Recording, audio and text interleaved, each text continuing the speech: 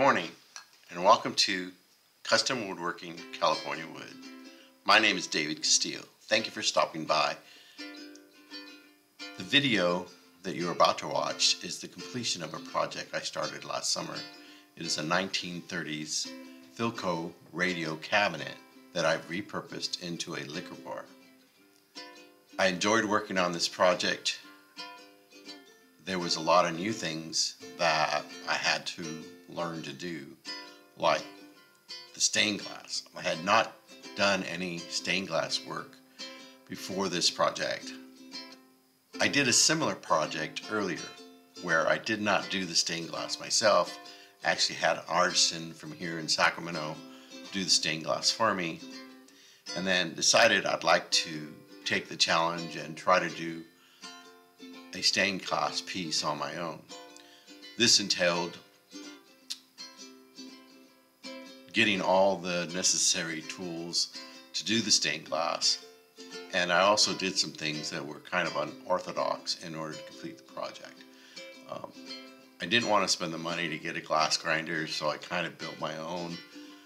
Purchased a diamond wheel or drum off of Amazon, and then to my drill press in order to sand down or grind down the pieces of glass for the stained glass piece.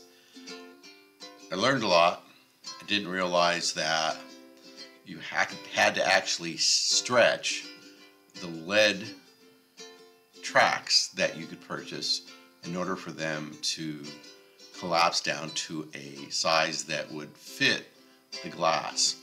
It's kind of interesting because we used to joke on the construction site for a new trainee, we would say, hey, you need to go get the board stretcher.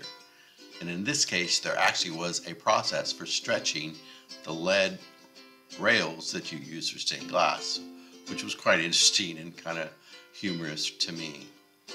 I enjoyed doing the project. I hope you enjoy what you see. I didn't put a lot of the process for refinishing it. One thing I wanted to mention was that for a long time I had been frustrated with the finish that I would get with polyurethane and different types of paintbrushes. I'd always get streaks, and by some chance I had purchased some foam throwaway brushes from Home Depot and decided to try those out to see what kind of finish I would get. And amazingly enough, the foam brushes, which are cheap and some people would look at them and say I'm not going to use that on my project, has actually given me the best finish that I've ever gotten on a project using polyurethane. So that's my recommendation. If you want to get a smooth finish that's similar to one that is sprayed on, you could use a foam throwaway brush and you will be surprised with the result. I know I've been surprised with the result. So enjoy the video, and I hope you come back again.